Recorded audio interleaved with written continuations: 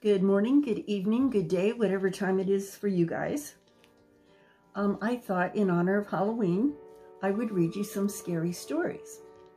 And my first story is from Shay at Hobbydockbay.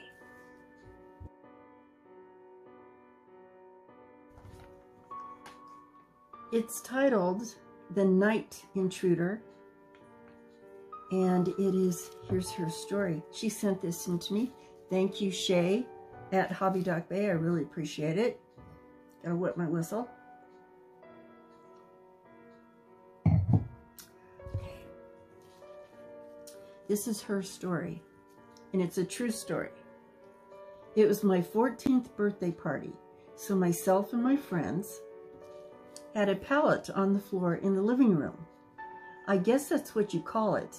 It was a step-up floor. So when you walked into our house, turn left, walk down, and step down into the dining room. A dining table was meant to sit there, but for now it was just an empty space. Off of the dining room to the left was a step down into the kitchen, referred to as a galleyway kitchen. At the end of the kitchen, there was a back door that led into a garage. A side door led outside from the garage. Mama always made sure the doors were locked. It was late at night, and myself and my friends were lying on the floor in the dark, and as teenage girls do, we were telling ghost stories and scary stories. Suddenly, we all heard a creaking noise coming from the kitchen. The doorway between us and the kitchen did not have a door, so we could see clearly through the kitchen to the door that went into the garage. That door was slowly opening in the dark. All of us at once jumped up, grabbed our blankets and pillows, and ran to my bedroom and piled onto my bed. Needless to say, we didn't get much sleep that night. The next morning, my sister came into my room and asked what happened and why were all of us in my bed in my room.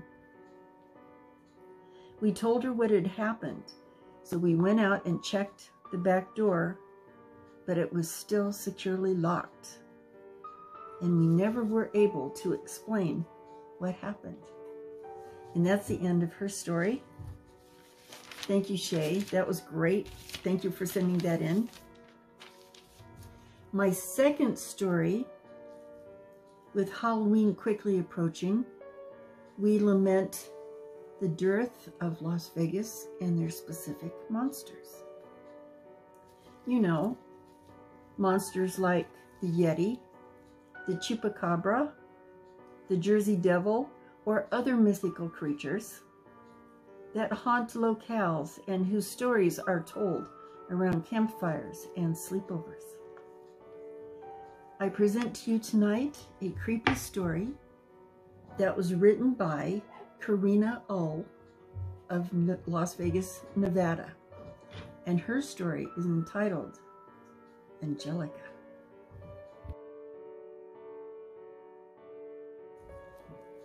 Some of the best hotels in Las Vegas that we have ever known are long gone. Longtime residents and visitors can recall their favorite casinos, restaurants, and staff members. I've lived there 30 years, and my favorite casino was the Silver Slipper.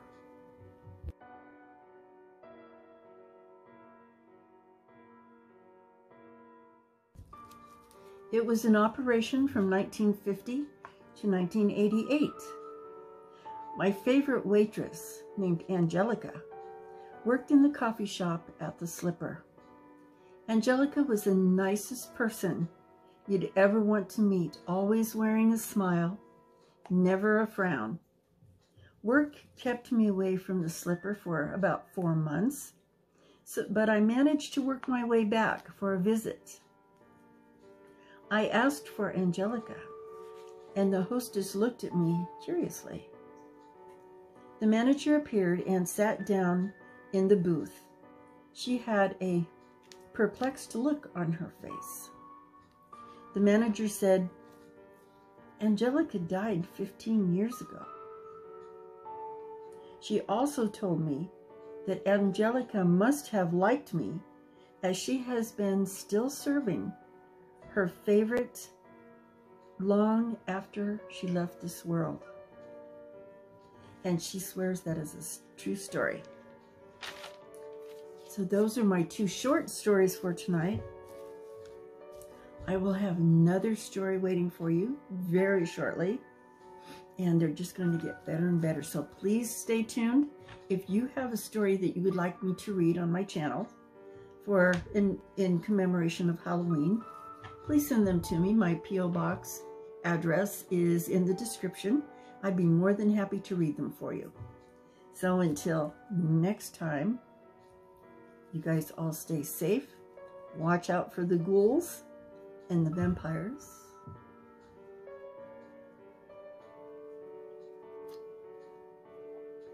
Don't let them drink your blood. And we shall see you later. Bye-bye now.